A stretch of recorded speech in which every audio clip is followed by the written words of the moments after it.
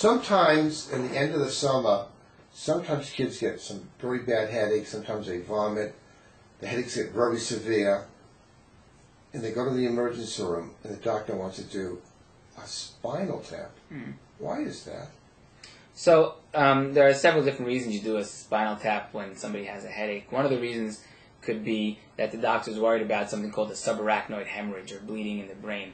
And that would be one of the more dangerous things that could happen, and that would classically be with the worst headache of your life. But more commonly, let's say in the summer, like you're describing, maybe after a little bit of a fever or infection, you can have a virus or any infection causing a meningitis, and that can be causing a headache as well.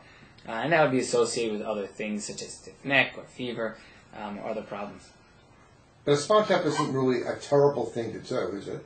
No, a lot of people are afraid of spinal taps. They think they're dangerous. And really, the way they're done today, they're very safe. They're done below the spine. Of course, any procedure has its risks, and your doctor will talk to you about that. But the spinal taps today are very safe, and they're even easier than drawing blood sometimes. But in the summer, most of them are a thing called encephalitis, Sure. which usually gets better with no medicine. Is that true? Yeah, and encephalitis can often get better on its own. But again, if someone does have an encephalitis, and that just means itis is inflammation of the encephalon, which would be the brain. And if you have an inflammation there, you do need to watch the patient carefully because you don't want there to be too much swelling or damage. But sometimes just watching them and is the proper way to go. Well, the reason they do the spinal tap is make sure it's not that meningitis. And is that correct? Well, the spinal tap is to find out if there's any infection in the cerebrospinal fluid, the fluid surrounding the brain, and that'll give us a better idea of what's causing the problems.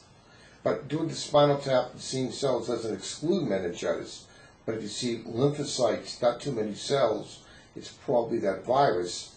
But Exactly. they still culture and they wait a couple of days. That's right. Yeah, and today there are a lot of viral antigens we can look for, and we can try to even find out what the specific virus that's causing the problem.